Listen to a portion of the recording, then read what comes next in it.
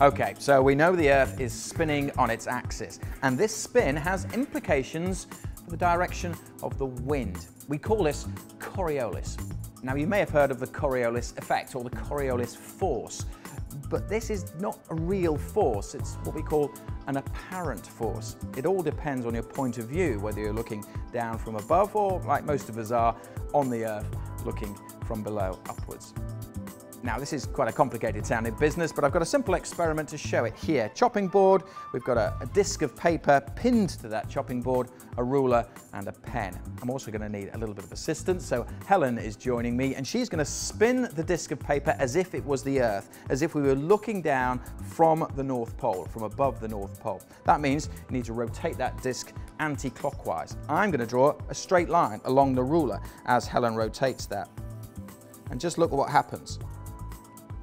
The spin of the Earth means that that straight line is not straight. If you were looking from here, you'd see that the winds will be bending round to the right. That is Coriolis in action in the northern hemisphere.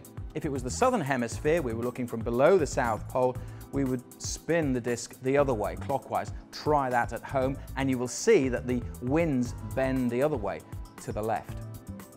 Now, you may have heard that Coriolis makes the water spin down plug holes in different directions in different hemispheres. That turns out to actually be a bit of a myth. Plug holes are just too small a scale for Coriolis to really have any impact.